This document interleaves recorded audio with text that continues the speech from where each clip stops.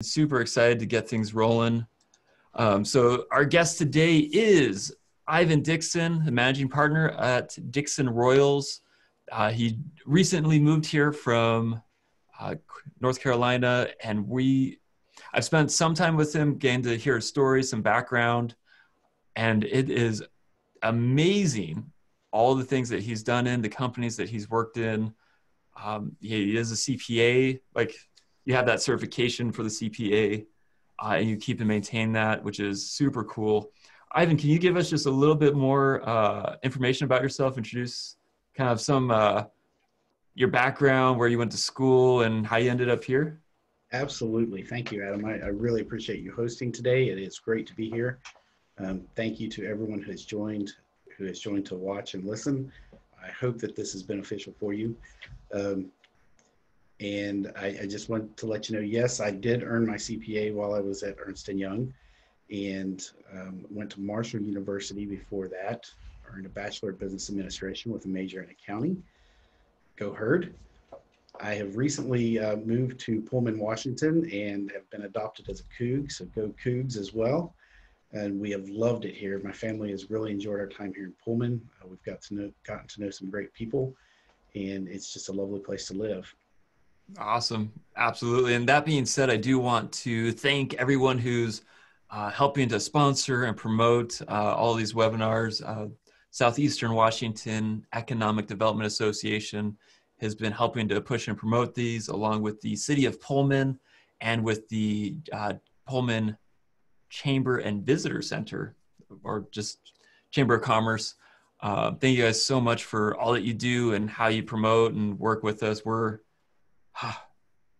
in this season, we're so excited to be able to promote and help and provide resources to help make sure that we as small businesses are not able to just survive, but to come out of the gates and heading into phase two, and I assume phase three, phase four, really running our businesses in ways that we might never anticipated, but will lead us into further success.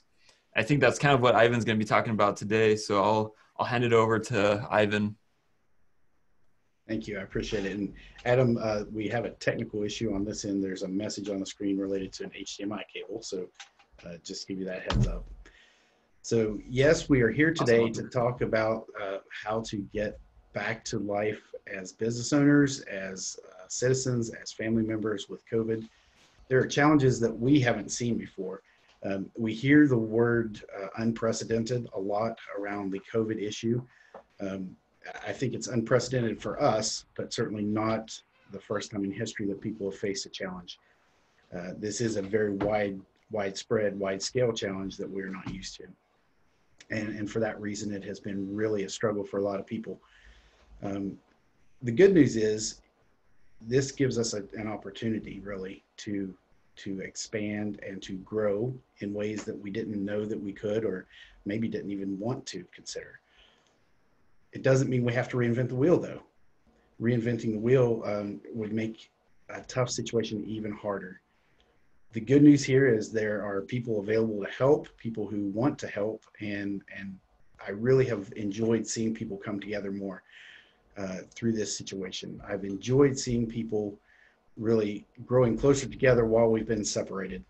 And we've discovered that we miss social interaction. We miss being with our friends. For those of us who are huggers, we miss giving hugs, and we miss being hugged. So there is a definite human connection element that we've come to appreciate more that maybe we took for granted. So what can we do to help? That's kind of the question that I've been asking myself as I sat at home and spent time with my family and enjoyed that time, and then enjoyed time getting away from my family out of the house for a few minutes, and they enjoyed being separated from me for minutes at a time. It gets hard to be cooped up, and it really becomes overwhelming when you start adding on the idea of what's happening to my business, what's happening to the investment, what's happening to the people that I care about. And so I talked to Adam and I said, hey, I want to help. What can I do to just offer some suggestions and help for people? And that's how we ended up here today. So, what we really want to think about are not just the people, people, profits, and processes, but we want to talk about one of my favorite questions: why? Why are you in business? Why does your business exist? What is it that you're trying to accomplish? And in every situation, no matter what you do or how you do it or why you do it, people are going to be involved. You have employees or customers or suppliers or partners. You need them for everything that you do. And when it comes to business, I tell people all the time, business would be simple if it worked for people, right? People can make things challenging, but without people, you don't have a business. So we have to figure out how to face those challenges. So how do we make this situation better? How do we make the best of it? And how do we grow through this? How do you make your business work? Where's the magic? What is the magic of your business, and how do you make it? If you can stop and think about those things, then we can also think about what we need to do to make some sense out of this situation. And actually, just to kind of walk through with that, feel free to throw that into the chat. Like, why are you in business? Like, what was that heart's desire originally that helped spawn and move things forward? Go ahead and throw that into the chat.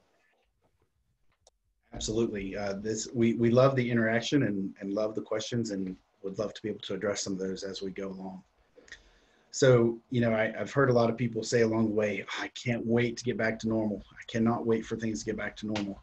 And there's an aspect of that I agree with. I miss getting to go to the movies with my friends or family. I miss getting to go to restaurants or just not have restrictions on how close you can be to people to have a conversation, how many people you can get together with and spend time with and enjoy your life with.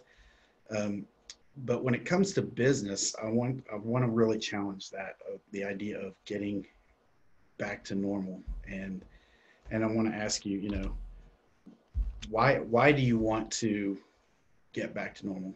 Could there be a better way? As I think back through history and companies that have really excelled through challenges and through good times and bad alike, it's the companies that really change things up. They find a different way to do something. They find a different way to offer a solution. So the big challenge for us in this current environment is, what can we do differently instead of just accepting that we need to get back to normal? Because maybe back to the old normal isn't possible for you. Maybe your business just isn't going to exist the way it did. So what can we do now to find a better way? And when we do that, let's see if we can't help other people along the way. Is there a better way to do things? What's your why? And that's another question that I'd love for you to answer if you want to put comments in. Is what is your why? Why do you do what you do? So when we create that new normal, how do we do that? One of the first things I would suggest is be creative. And being creative means looking for a different way to do things. Accept and seek help from others. It's really amazing how much people want to help each other and how willing people are to help if you just ask. And one of the greatest things I've seen is that, wisdom comes and grows when we realize that we don't know everything. And if you can realize that you don't know everything and somebody else might have a way to look at it, that's great. Because what I really see is when you start asking those questions, why, and you get other people and you get this perspective difference, then that's where magic really happens in a company and in relationships. I remember this experience I had with a company I was working with one time, and they were a huge multinational nickel superalloy manufacturer. And one of the situations that they were facing that helped me to come in to work at that company was they were in crisis. They had been through bankruptcy, and the company had been around for 83 years. They had over 1,000 employees worldwide, and they were in trouble. And so the chief financial officer who helped get them through bankruptcy was just about to exit, and we were introduced to each other and found an opportunity to work together. So I went to work with him as he was the new CEO, and he gave me some challenges to work on. And one of those was, as a team, we put in lean manufacturing for this company.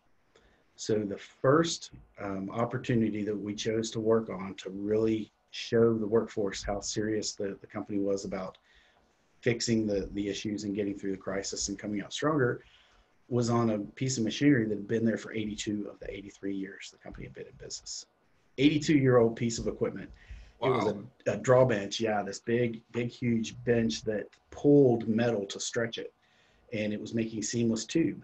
So it pulled it through a die that maintained the diameter of the pipe and the wall thickness that they needed. Mm-hmm. So the question was, how can we make this a better process? And if any of you have been involved with lean before, you might recognize the concept of a spaghetti chart or spaghetti diagram. Basically, it's a picture of the work floor as it exists, and you put your pencil on the paper where the worker is, and you tell him, okay, do your job. We're going to watch, we're going to time you, and we're going to see how things work, and then we'll start asking questions. So we put our pencil down on the paper, and he starts working, and by the end of the process, what the picture looks like is a plate of spaghetti, because he's all over the place, moving here and there and back and forth. So that's when we got to start asking the question, why? And we asked the question, and there was one piece of equipment attached to this process that was a tank full of a salt bath, and it was super hot salt so that the metal would be dipped in and flash dry. And the question is, why do you do that? He said, well, because the metal needs to be clean before it goes to the next step of dipping it in oil, so that the oil will adhere to the metal. And I said, oh, that's really interesting. I don't understand. So we watched the process, and they dip the metal into the salt bath, bring it out, it flash dries. The crane moves it over to the next tank, drops it into this big vat of oil that has a hazardous placard on it that it's heated oil, and that it's too hot to be safe, so stay away. They lift it up, drip, drip, drip, drip, oil back into the tank, and then they hoist it over to the rack for the machine, and it drip, drip, drip all over the sidewalk, the walking area within the yellow stripes. So then the guy has to take the dryall and spread it around on the oil on the floor and clean that up and stop his process so that he keeps it safe for people to walk through, including himself. And then he goes on with the process. So I go back to this tank with the salt bath, and I said, but I don't understand. Why do you do that? He said, well, because it has to clean the metal. The oil won't stick to it. And I said, well, that doesn't make sense to me. I remember seeing pictures of oil spills, and there are people cleaning ducks and turtles and all these creatures that have got oil everywhere. I said, I'm pretty sure those animals weren't clean, but the oil stuck everywhere there was. So why does it have to be metal clean? Oh, well, it's the way that it has to be. Okay, we're getting somewhere. Now I'm starting to get some pushback of this is how it is, right? So we asked why again. And he said, look, I do it this way because that's the way I was trained. I was told to do it that way. Ah, yes, that's the magic answer. That's what we want to hear. I'm doing it this way because that's the way it's done, right? That's the way we've always done it. When you can get to that answer, you know you're making some progress. So we said, okay, well, who trained you? And he said, oh, it was so-and-so, Jim Johnson over in this other department. Oh yeah, we know Jim. So the manager calls Jim over and says, Jim, why do we do this salt bath? He says, oh, about 15 years ago, a salesman came through and convinced the head of operations that you really would get benefit of cleaning the metal before you put the oil on it. Wow. Really? Yeah. What do you think about it? I think it's stupid. It doesn't work. We're just wasting our time. But that's what they decided to do, so we do it, right? So we said, all right, let's get rid of that thing and see what happens. And we made progress. And that's the kind of thing that where you start asking for other people to look at your process, that you can have some magical moments, because we all have different experiences.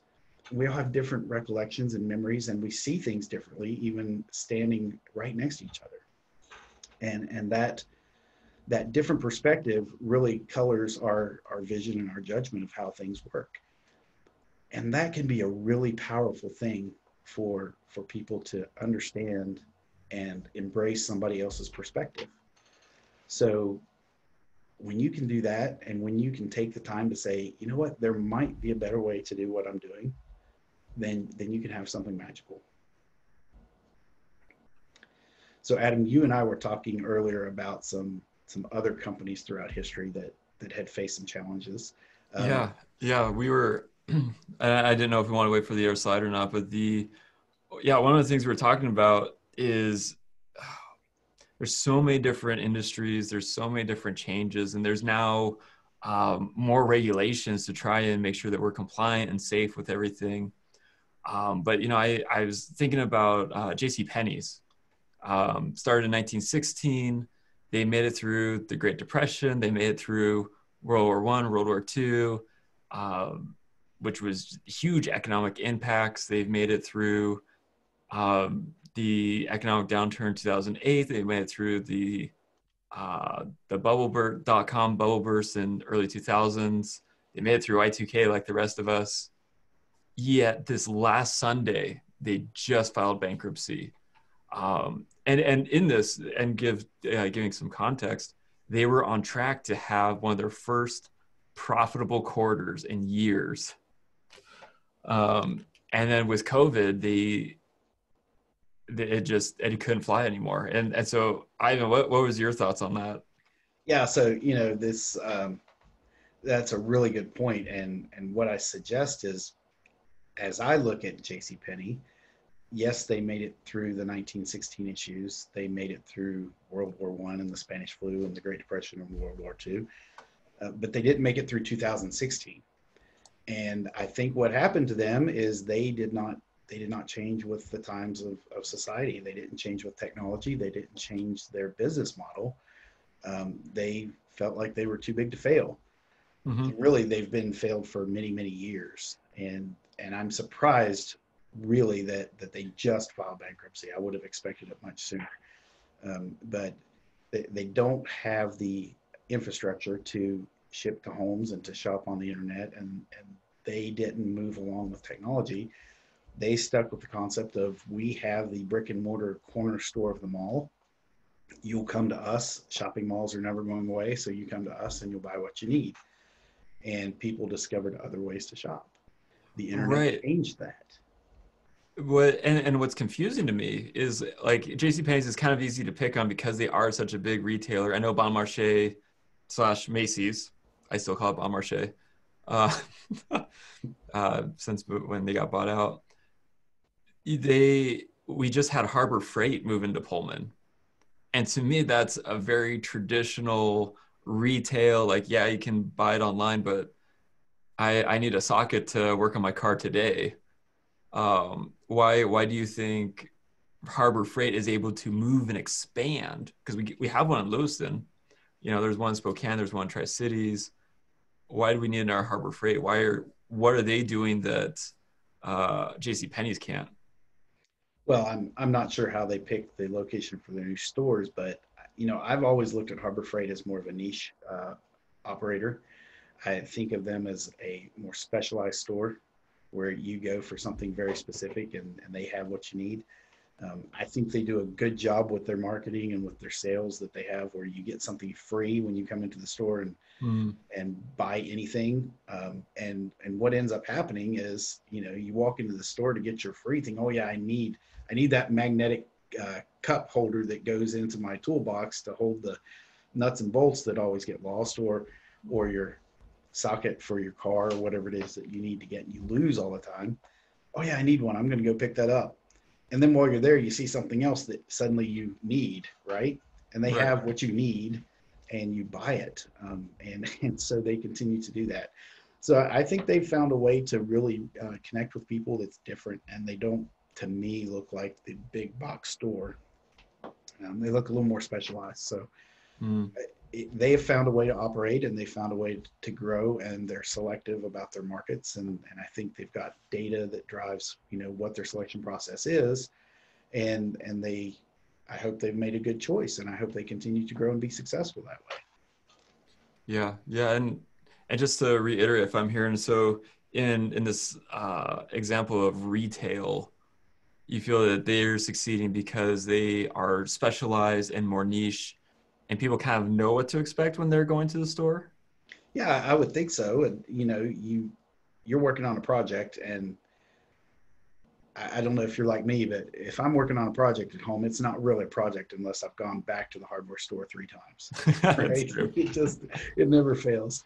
If it's a small plumbing project or carpentry or whatever, it never fails that I'm going to forget something the first time. The second time, I'm going to go and get the wrong thing because I'm in a hurry and frustrated that I forgot it in the first place.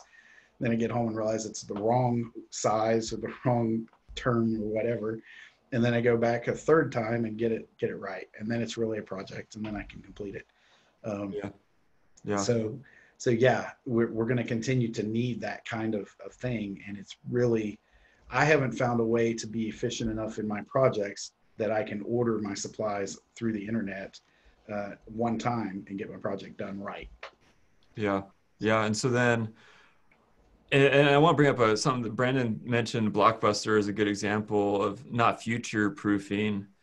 Is I don't know that niching is future proofing, but do you think that those are somewhat related? Well, I think it's another flavor of the same concept of find a way to differentiate, right?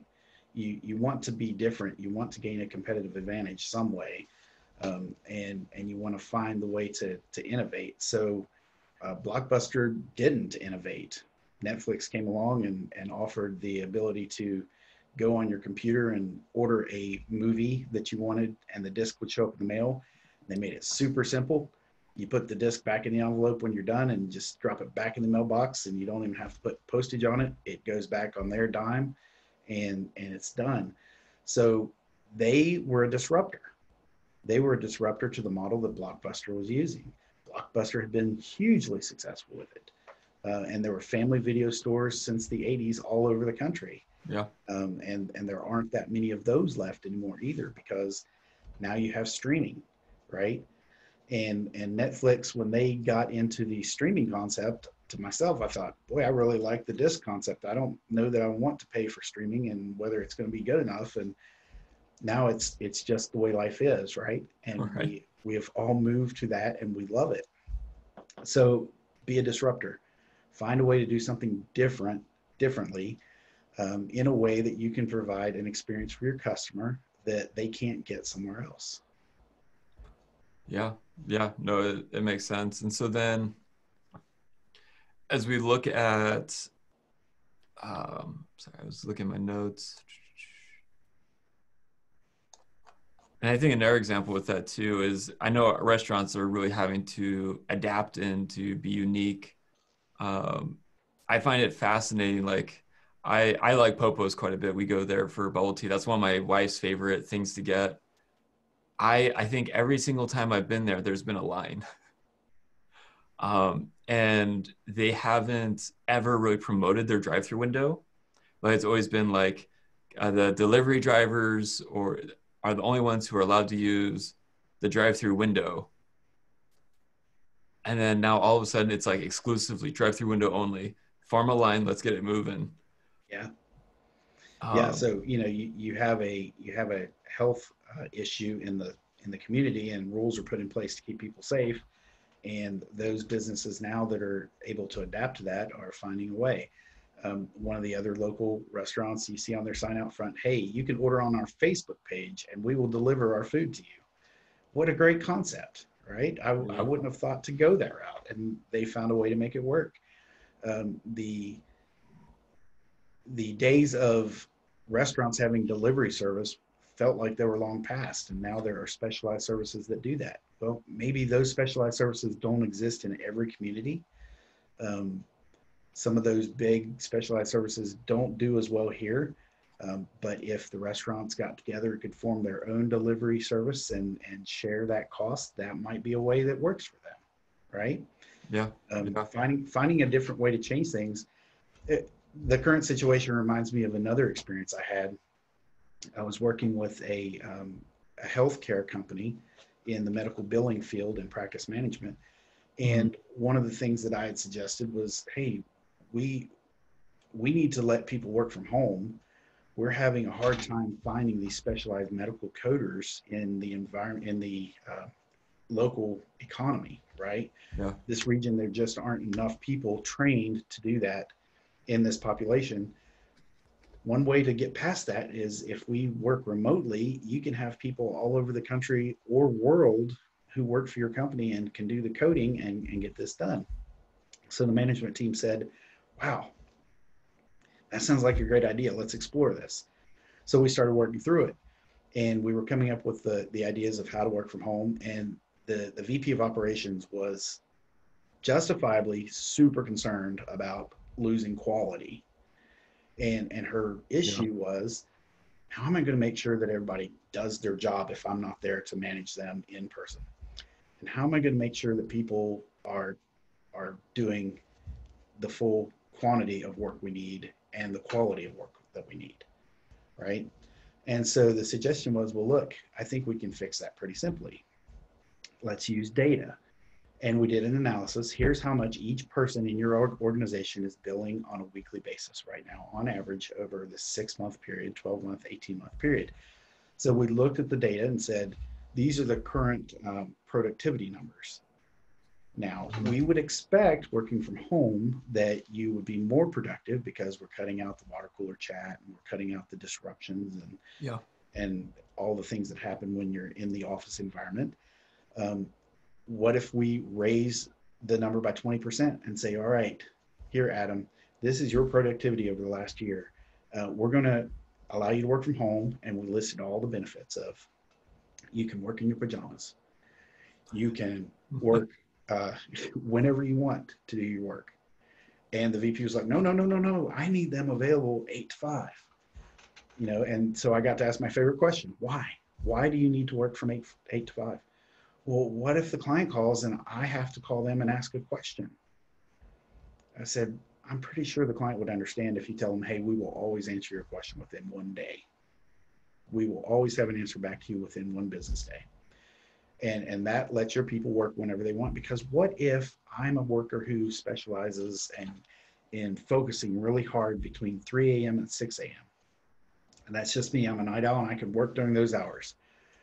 And I could get 8 hours worth of work done in 3 hours. Well, we can't have that. We've got to have people working 8 hours, get paid 8 hours. And I pushed back. I said, but why?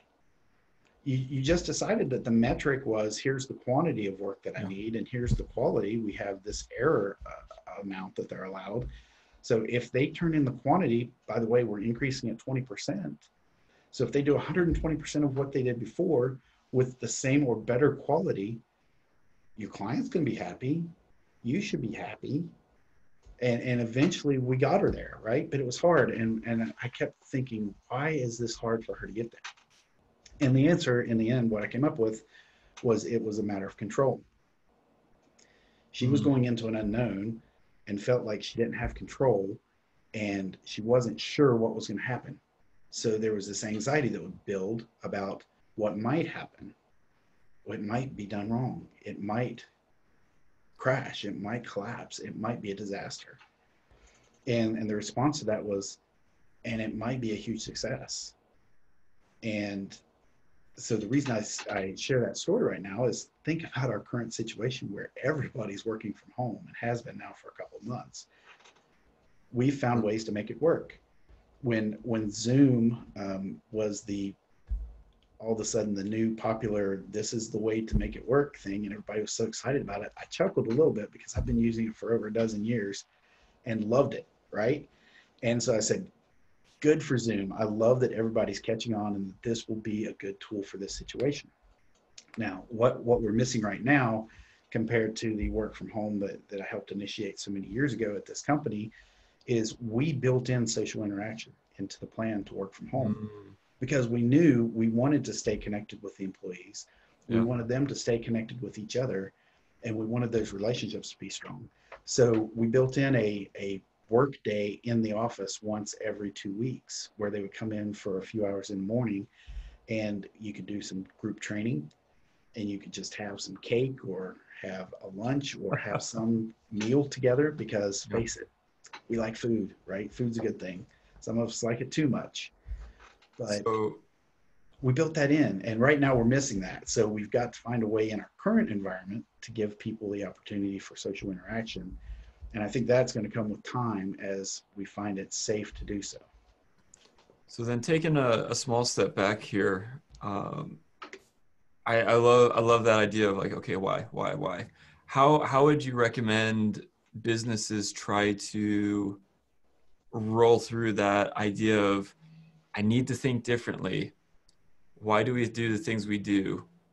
And how is there like a process or recommended guide to for each company to kind of walk that a little bit? Well, I think that, going back to the lean example, lean manufacturing, there's a role on each team that they call the 9-year-old. I always said it's probably more like a 5-year-old in the experience with my kids, but it's the person who asks why to everything. Why is the sky blue? Why is the water wet? Why is the grass that color? Why does it feel this way? Just question everything because you're that curious person who wants to learn. And then it comes back to this idea of perspective. Um, Sometimes you can do that within your own organization. Sometimes you need to bring somebody in from the outside. Sometimes you find that really beneficial to get that outside vantage point, to look at things and to really challenge, because it is super easy to get into your routine and this is my process and this process works, and then you buy into it, and you will then fail to see when there might be a different way to do it, or you might discount it and say, nope, this works, I'm good with my process, we're not changing. So having that outside look sometimes is necessary. um, but if you're an organization that's big enough, you can do it with your own people by pulling somebody from a different department in, somebody who's never done that job before that you're looking at, and have them start asking the questions. So there are lots of ways to get to it. You can do it internally, you can do it externally, but you really need to just come at it with the idea of, we want you to question. We want you to ask, why are you doing this? And please don't take it personally, Adam, when I start challenging you on why you do your job the way you do it. I'm not saying that you're wrong. I just want to know if there might be a different perspective we can get to, right? We're still buds. And at the end of the day, most of the answers on how to make the process better are going to come from the person doing the job. Mm-hmm. They just might need to be prodded to find a different way to do it. So then I'll ask one last clarifier, and then we can keep moving on. So I do find this type of this context really fascinating because when I started my business, I had advice from everybody telling me how I should run my business and asking me why I should do it this way. And so over time, I've had to create like this filter, mostly for my dad, because my dad doesn't quite understand that people on the internet pay me money to do promotions. Um, that still boggles him a little bit.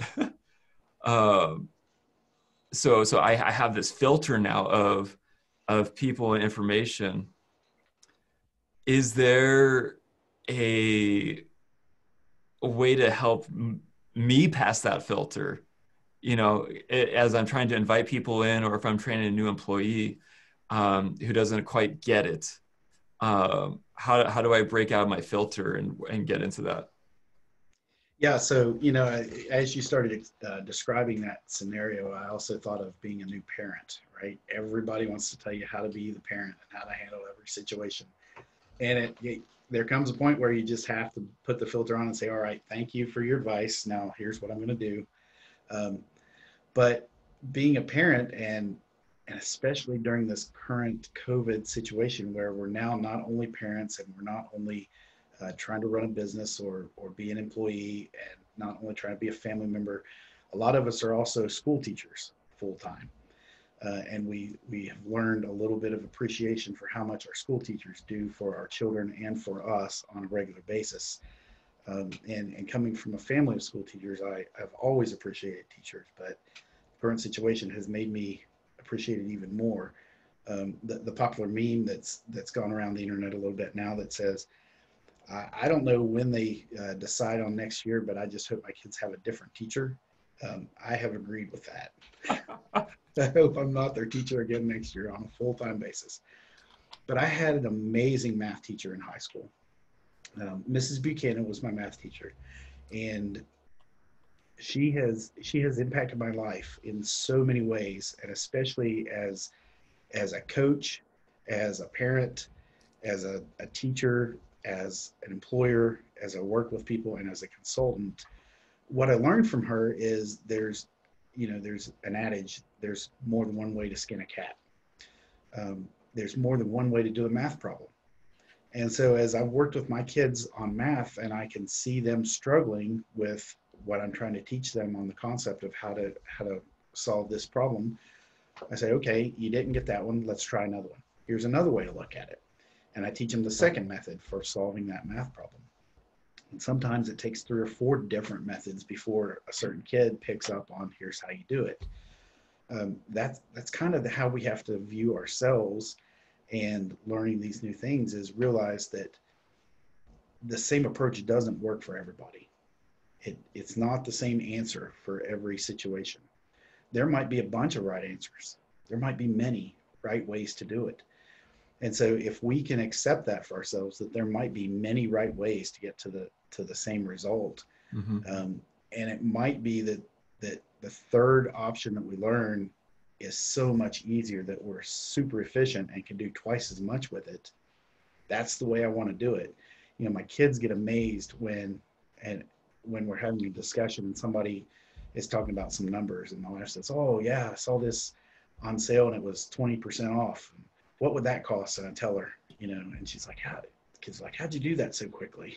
I said, "Well, I just learned to do the math in my head, and I show them the way." And they're like, "That's not how we learned it in school." I said, "Yeah, I know, it's not, but that's what works for me. I can do it the way you were taught. I can do it this other way, or I can do it the way that works for me, and it's quicker and more efficient, and it works." Yeah. And that's really how it is in business too. Is there's more than one way to get to the right answer. Thank goodness we're not all the same. If we were all the same, how boring would this life be? Or how infuriating would it be to have more than one me in the world? Just ask my wife. It might be too much to bear. But there's more than one way to get to those answers. And so, again, it comes to that perspective. And it comes with understanding that we don't know everything. So as we gain that wisdom, as we gain that opportunity, to look at things differently, then we'll see that we might find a better way. Yeah. Yeah. And I think the next part that you're going into, I think really speaks to that really well. And Brandon, he's been in the chat quite a bit, and he put it another way of how can we see the best way that works for each of us, and having that perspective from everybody else. And as much as I think college tries to help us with that, they always talk about having different lenses to see things. I don't know that we get enough experience. And if we don't have enough experience, I love the idea of accepting and seeking that help from others who do have that wisdom to help us. I appreciate it too, because and on perspective, I'll let you continue with the slides too, because I think that just segues really nicely. Yeah, so I've been so fortunate in my career to work with so many companies around the world that were in crisis mode, that were in a situation where cash flow was drying up, where they had to find a way. You know, with your profitability, you can show a profit on your books and be absolutely accurate from an accounting standpoint and be within the confines of the law and still fail. There are lots of companies that were profitable on paper that failed. And the reason they fail is because of cash flow. You've got to have cash. And so getting to see that in so many different areas and helping to find solutions for that has been a lot of fun for me. But what I've noticed is, especially now, people are scared and people are hurting because of that unknown and that feeling, like I mentioned earlier, of the control. We're not necessarily in control of our companies like we thought we were before. It didn't take a whole lot to just grind everything to a halt. Just a little virus, right? This microscopic organism, and all of a sudden the world shut down. So that's scary, and people have to face the fact that there are feelings involved now. This isn't just running a business, and it's not just doing your daily thing. And we've got a checklist of our daily tasks, and there's more than that involved. Now we have to really be concerned about people's feelings and fear and helping them get through that. So, what can we do to recognize that maybe we could help somebody else? Maybe we Mm-hmm. can look at them and say, hey, it's okay. Here's another thing to think about, right? But this becomes so personal for a business owner who has invested everything into this business, and they thought they had a great plan and a great control, and they had thought about all the contingencies and the risks, and they had managed and mitigated. And now all of a sudden something comes up that nobody, um, with maybe the exception of Bill Gates, saw coming, right? And now you've got a situation that you're just not in control. So a big part of why I wanted to talk about this and this idea of perspective and having other people come in and help you is because it's not a sign of weakness, right? It's not a sign of weakness to admit that you're scared. It's not a sign of weakness to admit that you don't know everything. Those are really strengths. And and if we look at this idea of perspective and what people are going through, and now is a really hard time. This slide that I've got up with some not so good things that people experienced if they were born in the early part of the 1900s with World War I, the Spanish flu, the Great Depression, World War II. Go on with the list of wars and rumors of wars and all of the hard things in life. There were some good things that came along too. And I say goodish because maybe not all of them are great in everybody's mind, and these are open to interpretation. But you can see this list with automobiles and commercial aviation. You've got computers and the internet and all of these different things that have come along. That who had dreamt of these things 100 years ago, right, or 110 years ago? And so you have some bad things happen, and then you have all these great things that come afterwards. And and I share that just to say this is a hard time, and it's scary for a lot of people, a lot of us. I have my moments. There are good days and there are bad days. It's hard to be confined at home when you're a people person. It's hard to be confined at home even if you don't always like being with people, because too much of a good thing can really be hard on us, right? So just realizing that good things come out of this stuff too. We've seen people just grow more caring about each other, and and I hope that sticks after this is done. I hope that we can hold on to this feeling of caring about our neighbors and caring about other people and helping their businesses and finding ways to support people. I really hope that we can hold on to that. And that hope is what we need. Hope for tomorrow, hope for a better day, hope for an opportunity to continue to do what we love. And that's what I'm hoping to share and to convey and to give. And if we can each give a little bit for other people, then we really can have hope. Mm-hmm. Yeah, Yep. I think that's good. I think I think we sometimes doubt the ways that we innovate. I think the curbside deliveries, I think the ways, I know some salons have sold more product online through e-commerce, like their shampoos and their conditioners and other like care products, um, in the past couple months more so than they did in years past combined. Mhm. And so Sure. there's all these different ways and nuances that we can innovate, little odds and ends. And then as we shift into that new normal, we can keep that, what we've learned, implement what was worked in the past, and really create a, not a mashup, but a, maybe this is just forcing us to innovate in ways that we've been resisting for a long time. Yeah, for sure.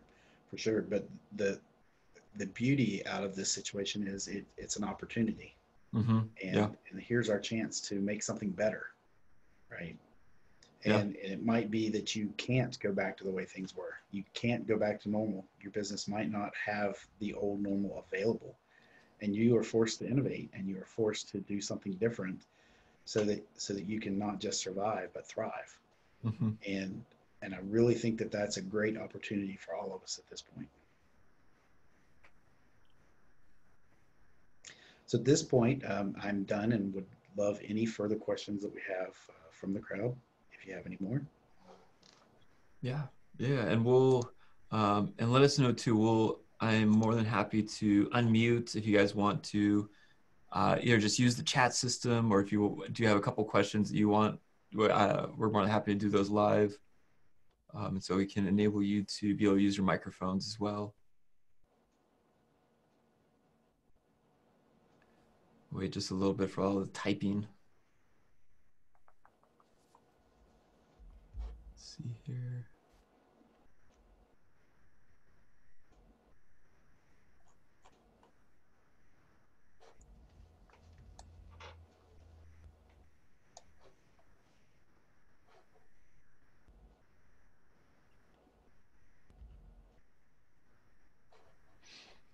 Brennan asks, what questions should business owners be asking a business consultant such as yourself that they often never do? Oh, that's a great question. And I think one of the best things that you can ask anybody is, what don't I know? What am I not looking at? What can I be doing differently, or what should I think about that I'm not thinking about? And just asking that question then opens the door for that other perspective to come in, right? That shows that we are putting ourselves in a place of humility where we recognize that we don't know everything, and we might not even know the question to ask. My very first client when I was out of college at Ernst & Young, as working as an auditor with Ernst & Young before I did computer system security, the client was a clothing manufacturer. And the guy who was the chief financial officer of that client had been a manager in the office of Ernst & Young that I'd worked out of. So he grew up through Ernst & Young and then went to the client and became their chief financial officer after he'd spent about 10 years with E&Y. So his name is Dale, and Dale would have so much fun with the new kids that would come in to ask the audit questions, because he designed a lot of the audit techniques that we were using, and he recognized what we were trying to get to. He knew the end goal of our questions, and he knew when we were asking the wrong question. Now, Dale was always very careful to answer honestly whatever question I would ask him. He would answer it 100% honestly. He would answer exactly the question that I asked. And I would ask the question, he would smile or chuckle, and he'd answer, and I'd write it down. I'm writing down my answers on my notepad. And then I'd finish with my list of 20 questions, and I would go back to the office and start typing in my answers and coming up with my work documents. And I would hand the document to my supervisor, and the supervisor looked at it and said, this isn't the right thing. You're going to need to try again. You got something wrong here. Wow. I'd say, okay, let me see. What did I get wrong? So he'd make me think through it. And I'd think through it, and I'd say, okay, here's what I asked. Here's the answer I got. And my boss would say, okay, now think about where you're trying to go. What are you testing with these questions? And what are you trying to determine with your question? And I'd think about it and be like, oh, yeah, I missed it. I went a little bit off to the side. So I would revise my question. I'd go back and I'd walk into Dale's office, and he'd just start laughing. He said, I knew you'd be back, right? Because he knew I didn't even know the right questions to ask. Yeah. And he was taking the opportunity to help train me and to teach me to ask the right question, which is hard. It takes practice to do that, and it takes understanding, and it takes looking at the bigger picture of what you're trying to accomplish to figure out what the right question is.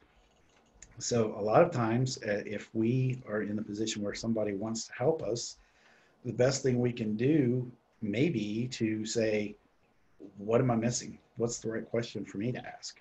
Yeah. And that gets us, further out of our own perspective and to look at things differently. So there's a question earlier, and I did want to ask this, and I think there's a good timing for it. In terms of services or retailers, hospitality, or even professional services, who do you think has the biggest to gain if they just did X? Wow, that's a tough question, because I think every business has so much to gain. It would be hard for me to figure out who has the most. I think this is the time when each business can just really find a way to catapult themselves forward by making the right decisions at this point. Um, it's interesting. Businesses typically, in my experience, when times are good, it's hard as a consultant to get people to want to bring you in to fix things Yeah. because they're like, why do I need to fix things? It's going great. I'm throwing money all over the place. Um, and then when things go bad, it's, oh my gosh, we need to do something differently, right? Um, Right. what I would suggest is when things are going really well is a great time to challenge what you're doing and find other ways because it gives you that cushion. Right now, maybe people don't have that cushion because we're in the crisis mode, and we need to make those changes. But th- this is this is such a huge opportunity to level playing fields, with everybody being stopped for a time with this thing, that there's no one industry or one area where people are going to benefit more than necessarily another. I think everybody has that opportunity at this point. Yeah. Yeah, no, I agree, and I think your assessment is accurate on the timing of it. I had a client ask me that just yesterday of, um, you know, what should my timing be? You know, things are really good. Do I really need to be spending money right now? And I leveled with him on that of this is the perfect time to work on building the brand, getting out that messaging, introducing yourself to people. Um, and you know, if for whatever reason, if things shift or we turn into a slow season, it's going to be harder to want to do that type of marketing or to really focus in on build the brand. Even though even in slow times, that's the best time to is a really good time to evaluate your processes. How are we doing? What should we be doing? How can we make it more efficient? How do we want to make people feel after they engage with us? Um, and you know, Brandon Chapman mentioned in the chat that some businesses are gaining more brand loyalty right now and during the season. I think that's absolutely accurate. I think there's I think we must always be vigilant uh, in going after improving ourselves and our businesses. Well, absolutely. And I think as long as we, as each business owner, looking at our business, if we remember our why are we doing what we're doing? What is our reason for existing? And if we can be true to that, Hmm. then we can find the ways to really excel at this point. And so everything we do should start with that why, and then grow from there.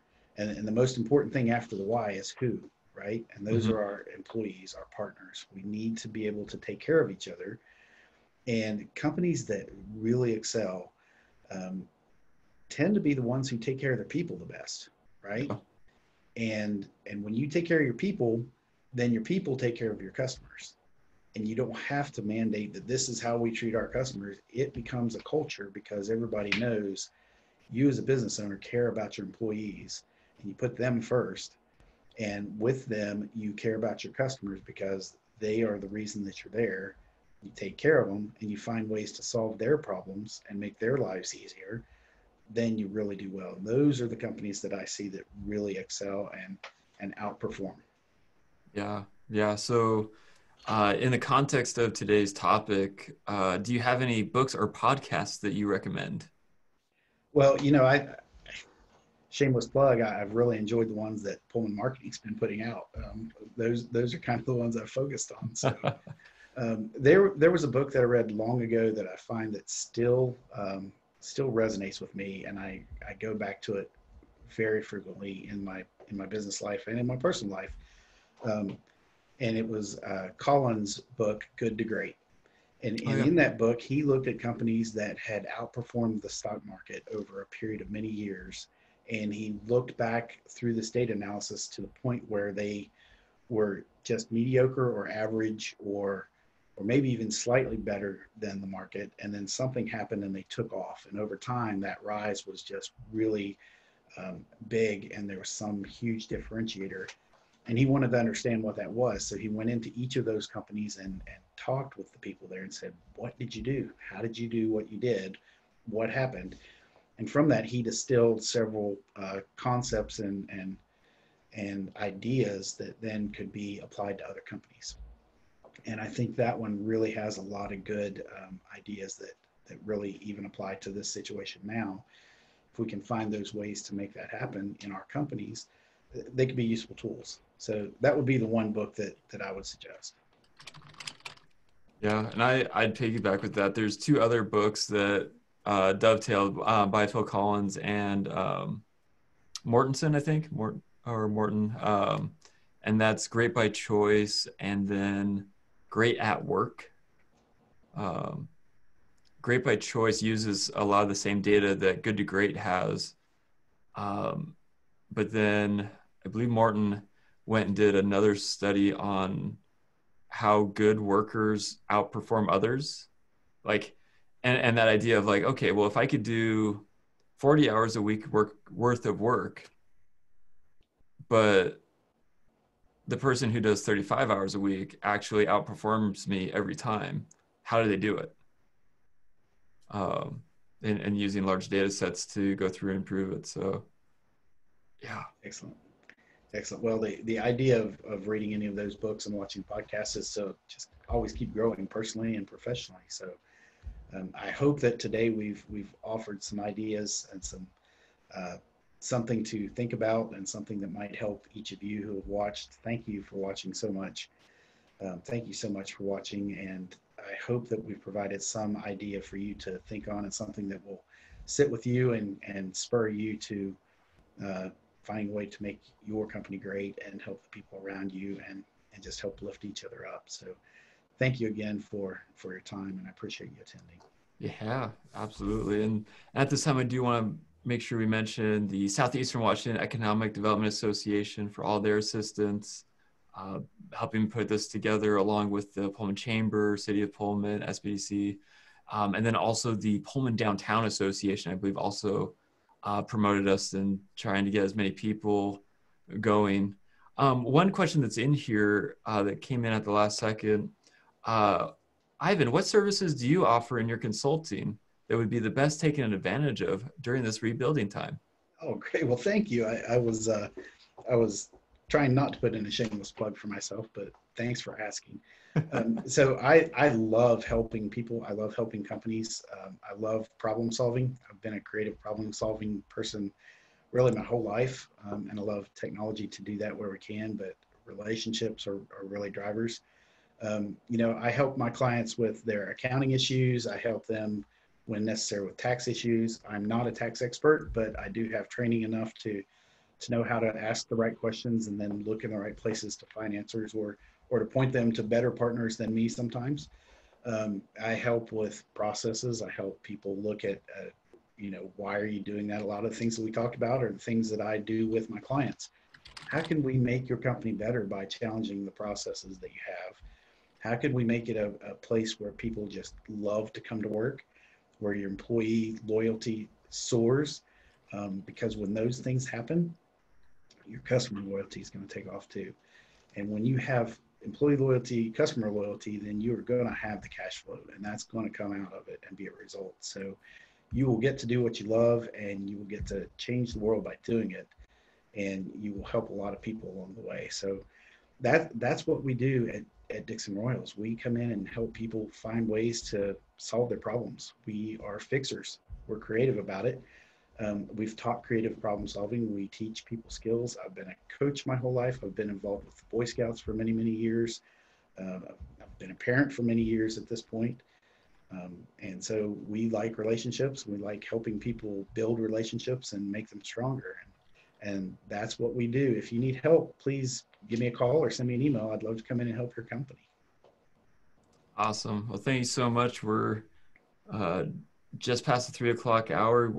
Thank you once again, Ivan, and everyone else for attending. And this is so good. And we're here and glad that we can help and serve and move things forward. We will be sending the recording out here in a little bit. And so if you guys want to shoot that out to everyone else that should have been on this call, but might not have been able to attend because they had other Zoom meetings to attend to, we'll be sending that out. And once again, thank you guys so much. And have a wonderful day. I know it's raining, but I like the smell of the rain. I enjoy this time. So that's just me, but All right. Take care and see you soon. Thank you. Bye-bye.